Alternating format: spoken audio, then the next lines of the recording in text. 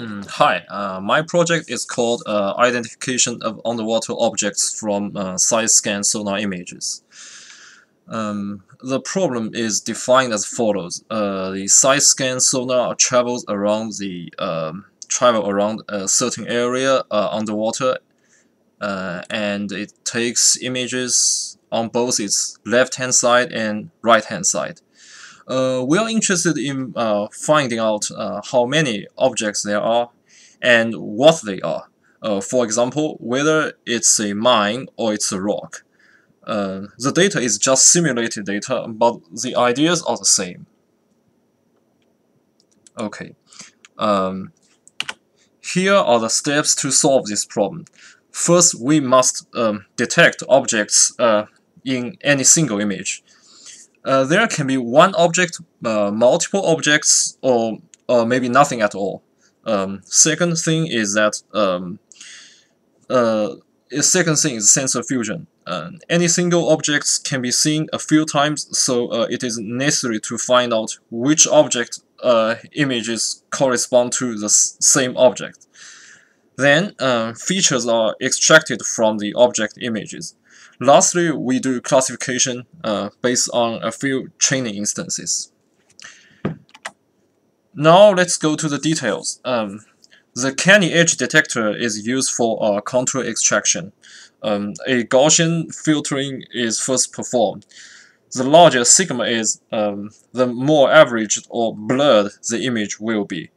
Then the intensity gradient is found by taking derivatives on x and y directions.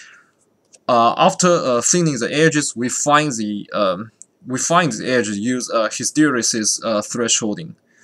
The higher the high threshold is, the less contours it will extract.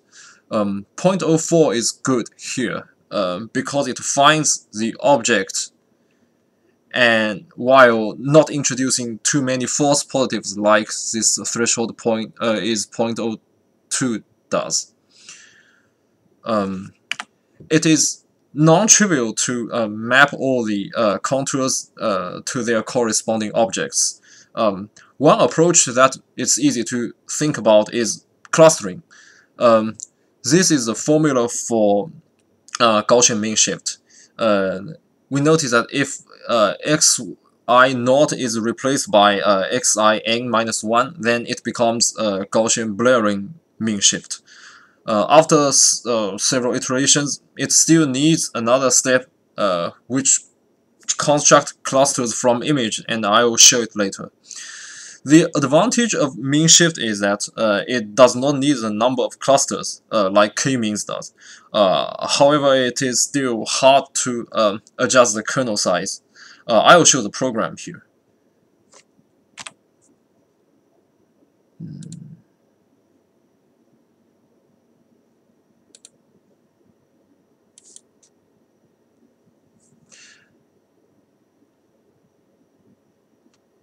Okay, so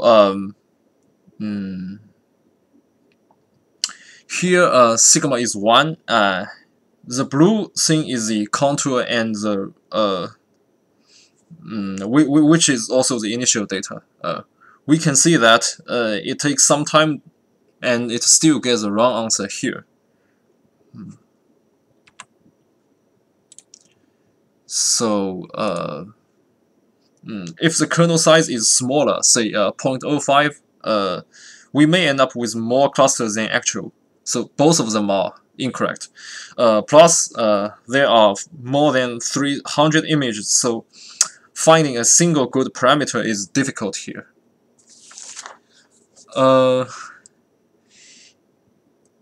In this study, we use a more heuristic solution, which is actually better. We can just find the connectivity of binary images. Like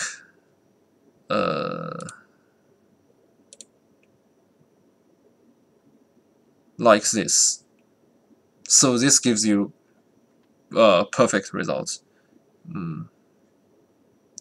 One pre-processing necessary here is to morphologically close the image, because some contours are not strictly connected. like like this one. We need to close it using the MATLAB command imclose, and we see that the result is improved. I'll run another program in advance because it takes some time. Okay, so this is all identified objects. They are like this. Okay. So the next step is sensor fusion. As mentioned before, sensor fusion is to find the correspondence of object images. In other words, we must find the absolute geographical locations of them. It is done by this. First, we determine the object's relative position XR, YR, and then we find the sonar's absolute position XO, YO, and also the distance between the object and the sonar. There's a difference when it's a port image or a starboard image. Port and starboard are just nautical terms, which basically means left and right. Then we need to find the sonar's direction theta, defined by arctangent delta y over delta x. And here Lx is alpha x, the coefficient, times L times sine theta, and Ly is alpha y times L times cosine theta. So the object's absolute position xs, ys is just xo, yo plus lx, ly. Actually, I spent much time tweaking here. At first, I don't even know how to find x or y r because it's not given by the data information. But later, I realized that it's the center of the light blue area. The result is very, very good here. One important thing to notice is that the side scan sonar takes pictures which is perpendicular to its moving direction, so there is a so-called Y invariability.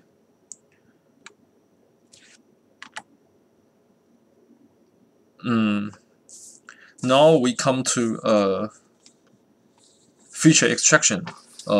From the fields data, we know that a bunch of detections corresponds to the same object. So we want to use the most representative one, like the largest or second largest area. Here for simplicity, I will just use the object's lighted surface, this one, instead of the whole thing, because its body, the object's body does not carry much more information, except maybe its length.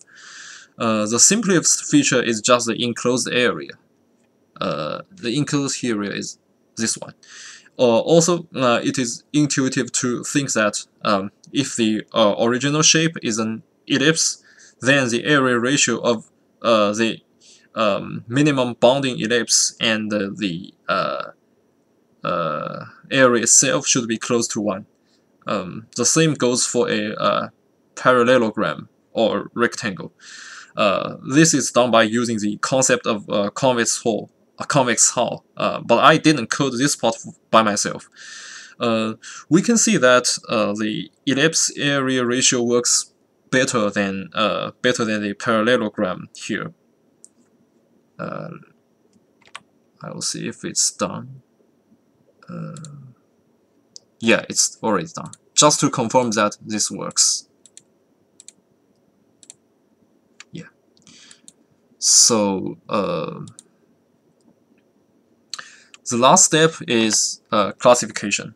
There are a whole lot of classification algorithms. I'm using something I'm familiar with called Bayesian surprise.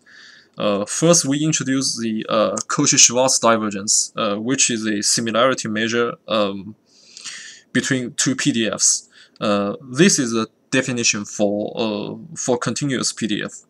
In reality, the PDF needs to be estimated by mixture of Gaussian or Poisson window, but luckily there is a some guy proposed this closed form solution. Okay, we are back. Somebody proposed this closed form DCS. Let's see. The surprise here is the DCS between the prior distribution and the new distribution when a new instance is taken into consideration.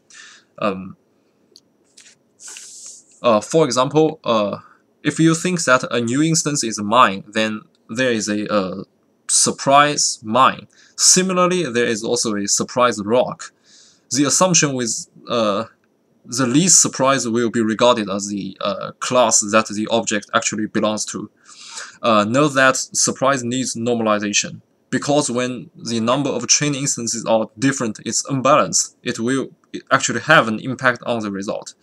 This is already done theoretically and in the code, but I won't talk about this in detail here.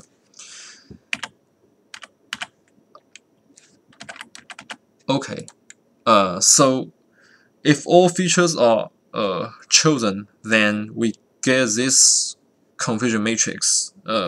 Whereas if only the total area and the minimum bounding ellipse features are chosen, we get a perfect result. I must point out that this is largely due to the data is quite clean, not because the classifier is good. You know, in classification, if you have good data, then you have good results. If you have bad data, even if your classifier is good, it's not guaranteed that the results are good. So now let's see a experiment.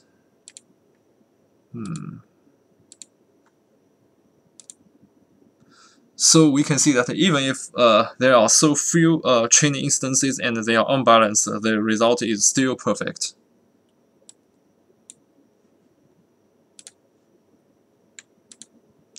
Okay, future work will be concentrated on mainly two aspects.